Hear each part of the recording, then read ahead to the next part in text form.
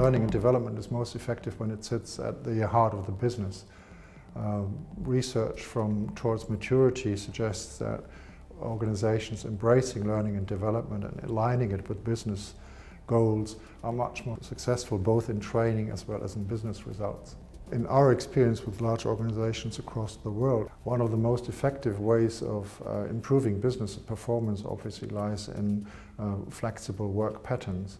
So L&D can support HR by creating talent pools that are able to work through virtual collaboration rather than within one location, by selecting people who are actually able to use the technology to communicate, collaborate, speak the same language and do the same job from different locations all across the world.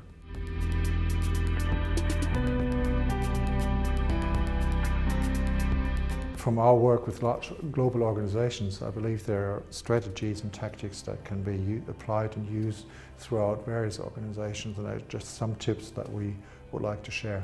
Well, first of all, practice what you preach. Lead by example. You'd be surprised to see how many L&D and HR managers are not taking their own medicine. They expect their workforce to study, to learn, to train themselves, but they don't themselves. The latest Towards Maturity research shows that 50% of L&D managers surveyed here do not believe that they have the skills to market and communicate their own training programs.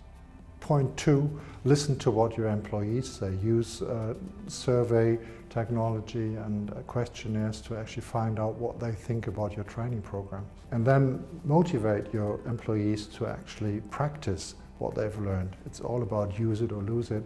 The 70-20-10 framework gives us an indication on how to actually use formal training as opposed to training on the job and application of what we've learned. And I believe that the L&D organization needs to facilitate the usage of the stuff that has been learned as well as just learning itself. And here, of course, social and collaborative learning platforms come into place because they are the place where people actually collaborate, communicate and use and apply what they've learned. Next, make good use of mobile technology. Not necessarily only for the younger generations. Our own experience shows that among the learner population that we have, there is no significant difference in the uptake of mobile between generations. So older people are using mobile as well as younger people for learning because they see the point in it.